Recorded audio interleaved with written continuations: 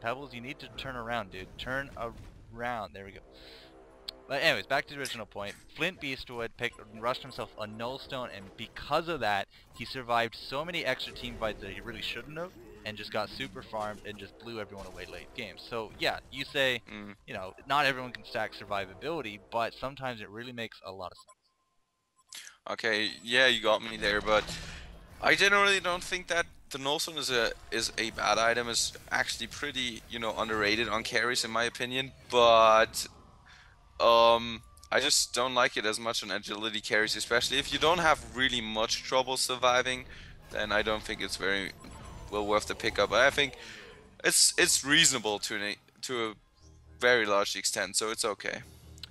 Well, speaking of you know, those silver bullets and all that, we did have that Witch Slayer get caught out in the forest. Valkyrie ult came through again, but silver bullet to the face. Flint does go down to 3-hero gank in the mid. Again, a lot of mobility afforded by this team so far, doing them well. But Forsaken Archer, level 14, Forsaken Archer just blows away the competition at this point. And she has now finished up that nullstone of hers, so we'll have to see how effective she can make use of it.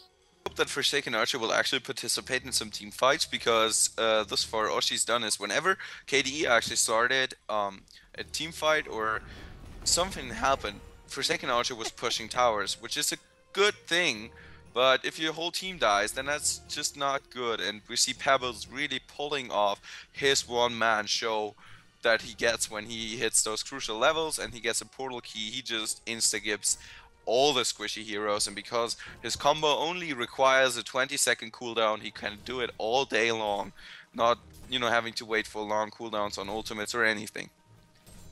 Well, he definitely did it very well to that Voodoo Jester. Really did not expect that. But they did throw down that Ward of Revelation, KDE Gaming, so they have to be very careful about that kind of play in the future. But the future is still far off. We're sitting at 19-15 in favor of Pyro, so they've actually taken the kill lead again, but still it comes down to these towers. Towers are being pushed left, right, and center, mostly thanks to that Forsaken Archer and those skeletons of hers. So Pyro still has to be very on guard with their lanes. Yeah, definitely, and KD are still maintaining that gold lead, even though they lost the experience advantage. That Forsaken Archer single-handedly, you know, keeps on expanding that gold lead by just farming like crazy. And I'm not sure whether that is a good choice. I mean, Forsaken Archer is definitely a strong carry, and of course he's a strong farmer, but you obviously want to make good use of this, you know, farm. And if she's just farming and pushing, I don't think that's the very best use that you can put to her. Well, you gotta remember, every hero kill is gold distributed amongst the team. So she's actually Yeah, helping out her definitely. teammates by, you know, putting on a lot of pressure in the different lanes, as well as distributing money to, you know, the not so farmed folks. So like, she's sitting at over 400 gold a minute. The next closest to her is still her team, Black, on that, sorry, Flint Beastwood, and he's sitting at, you know, just a little bit over 300 with Semiju on that Valkyrie. We don't have anybody like that right now on the Legion. And I mean, a lot of that can be attributed to all the extra towers down. We have 3 extra towers down on Legion side. Yeah, most definitely, and that is what the truth about this game is. That many people is like, I've seen quite a few games now that one team takes the hero kill advantage, but the other team just manages to hold on to the game and push down towers, and that is the crucial thing. You want to kill the sacrificial shrine, you want to kill the racks, and if you can get those racks, then, you know, you win the game nonetheless. Even it doesn't matter how many kills you got and how many kills you haven't. When the racks fall and when the sacrificial shrine or world tree falls, then you lose. So pushing is really an underrated aspect, and I gotta give you that. Forsaken Archer's doing actually a pretty good job at it. It's really reflecting in her experience as well. Now 15, still staying ahead of that Wretched Hay, who's just sitting at 14. And I mean, the farm, the gold difference is just really phenomenal at this point. Forsaken Archer already has that nullstone with those treads. Voodoo Jester has afforded himself, you know, some boots, mana battery. Almost said mana supply. And he's been doing a lot of warding around as a Witch Slayer. Not so much. He's also been doing some wards. But Flint, look at Flint, already that Geometer's Bane. And it's, you know, not even 24 minutes in yet.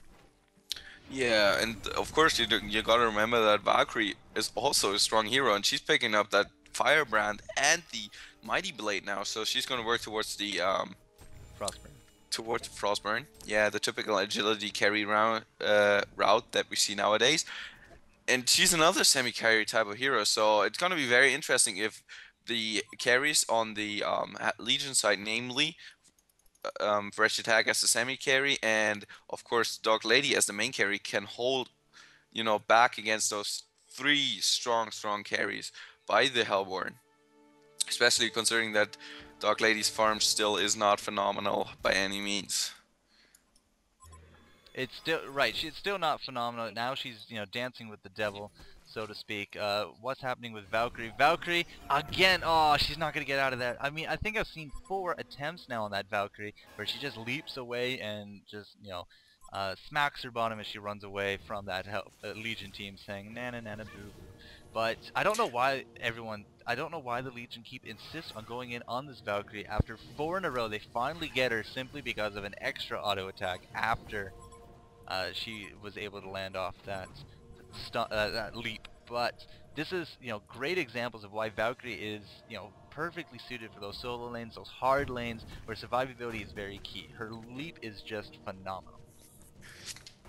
But what you also have to say is that the Legion had 4 very easy opportunities to go in on Valkyrie, because otherwise they wouldn't have. I mean, she managed to survive 3 times, I think, but she died in the end. And if she keeps on getting caught in those positions, she's eventually gonna die more often, and that is of course nothing that you want to happen. So definitely Valkyrie needs to watch her positioning now, because if she screws that up a lot, then that's gonna lead to no good. Hey, look, take a quick look at the current gold count of Dark Lady. Yeah, just look at it. 240, and it's the 25-minute mark, and she has not picked up one single. Gold. What? How much gold she has gold. stockpiled? 4K. Okay. She has really brought up her farm. 243 gold a minute, but she's sitting on it. What is she waiting for? She just wants to buy it all in one go, because it is now past that 25-minute mark. We have no sign whatsoever of that runed axe. Now she did just spend 1,200 of it. Now, no, she didn't. That's a lie. She still has 4,300. Like I assume she's going for the runed axe, but maybe now she's finally going to put it to good use. I'm not sure, because they know that they need to make something happen very soon. That they need the Dark Lady. She picked up a and shrunken I head, would. dude. That's what she did. Yeah, I was just gonna say that probably be the reason.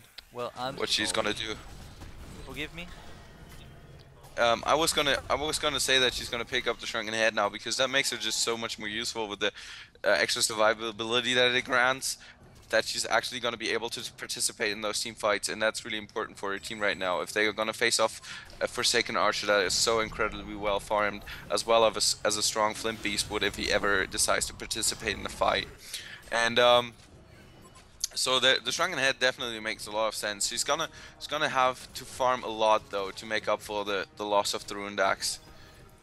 Well, I don't know. She really didn't perform very well at this fight that we just saw happening. So we just lost 3 Pyro members to only that Witch Slayer, and she went in, she got caught, down to half health. Andromeda actually had to sacrifice herself to save Dark Lady, and then she just came back in with her Shrunken Head and still had to run away. So overall, I don't know, that wasn't very impressive to me at any rate. Yeah, she's not gonna be like uber duper insta-giving people like she normally does late game, and this is not late game, we gotta remember that. But a Shrunken Head just gives her some presence rather than none, which she has without a Shrunken Head or without a Ruined Axe. And even though she could have picked up the Ruined Axe, it would definitely have been a viable pickup. I don't necessarily disagree with the Shrunken Head, because it just gives you so much more, survivability, blah blah blah, all I talked about before. I don't know. To me, I just don't see it, I guess. Yeah, she's gonna. The point is about a Ruined Axe is it gives you a lot of damage, and it works really well with your charging strikes and everything, so Dark Lady definitely profits from it. But what it really gives you is you have to spend less time farming for the same amount of gold. So what do you mean? She can still achieve a very strong farm. She just has to spend more time actually farming rather than participating in team fights or applying pressure to the enemy team. So that if she gets the time to do so, that is just, you know, that's going to work out for her team, because there are so much more stronger damage item than the Runed Axe if she picks up Rift Charge next or something like that. Well, the Runed Axe, as you said, I mean, it enables her to do, as you know, get 100 gold every, let's say, 10 seconds instead of taking 100 gold every 25. I mean, that's the advantage with it. I mean, you spend money to make money. That's always a general guiding principle in this world. But if she spent all that money for the Runed Axe, it would really come back a lot quicker with than without it. But, I mean, they did not want to do that. Maybe she will be participating a lot more in the team fights. That's why she took it. Or maybe she just feels like she's getting edged out and really wants the survivability aspect. So, yeah. We're going to see how it turns out anyway. So we can talk about it later when we see how the pickup affected her. Well, she didn't pick up any of those kills. She did get 2 assists for them. But those were 2 very squishy heroes, to be fair. So now goes the Valkyrie ult. I'm not too sure. Oh, so close to getting away from that. But that pod would have sealed the deal. And now Kongor's just regenning health like the monkey he is. This should be a very easy pickup for Team Pyro, as they're just going to sit here. But actually, they might even pick up another kill with Witch Slayer as he gets tossed down. What a great toss there by that Pebbles. And this should be a quick free token. For who? Pebbles or for the Dark Lady? At this point, most likely for the Dark Lady. Yep, indeed. She put down her hatchet, so. Yeah, most likely. That makes the most sense. Pebbles is quite beefy because of his insane strength, not insane, but very strong strength gain. And, you know, at this level, he has quite decent armor as well, especially picking up that plate mail. So that's going to definitely help her out a lot. But what I don't like is that KD Gaming, even though they had a strong lead in the beginning, they get initiated on all the time and they lose those team fights. I have the feeling that right now the momentum is in the favor of Pyro. Even though KD managed to still hold the gold lead, but the experience really shows something else, and the kill counter does as well. Yeah. But towers, towers. Yeah, towers have actually almost equalized. We're still down 2 on the side of Pyro, but their kills are starting to make up for it a lot. I mean, the gold lead is, you know, it's been trimmed down even after that team fight. But while we have the chance, let's go a little bit over about who chose what for items. So you did mention that plate mail on that Pebbles. It could become a frost field, could become the demonic, although I don't really see too many, I mean, other than the Dark Lady for physical damage. I don't know, do you think that a frost field would do a lot better there?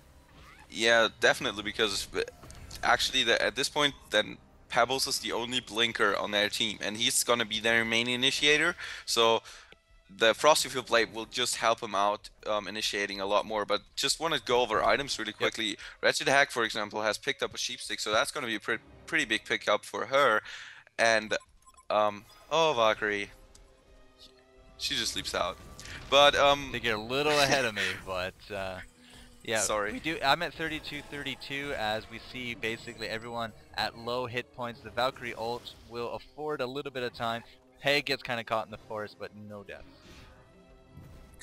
Oh yeah, but the most thing that I just have spinning in my head, what is Forsaken Archer gonna do with a glowstone? She doesn't. That's Andromeda. There we go. I was like, wait a second. Glowstone could become a sacrificial. It looks like Magic's there really putting out the hurt as he was able to take down that Andromeda, but now we got Dark Lady in tow, and auto attack is not going to be enough from Wretched Hag. They really desperately want to give this kill to that Dark Lady, and you could just see the hesitation in their eyes as they're waiting for her to pick it up. It looks like Dark Lady will not be going that Rune Axe whatsoever. She has now a Firebrand. So. Yeah, right now at this point the Rune Axe is completely pointless. Either you pick it up early or you don't pick it up at all. Normally, to play a Dark Lady effectively, you need the Rune Axe to just simply, you know, get your farm up. Right now, Dark Lady, however, is doing pretty well with 325 gold per minute. Not skyrocketing, but definitely doing a kind of solid farm, Oh, and that shows because she now picks up a Frostburn. yeah, she's doubled her earlier gold per minute, so she's definitely picking up a lot in the terms of farm. She's up to 138 creep kills. Not exactly the farming machine that level 20 Forsaken Archer has afforded herself. 232, that's a lot. And 214 now sitting on black, a full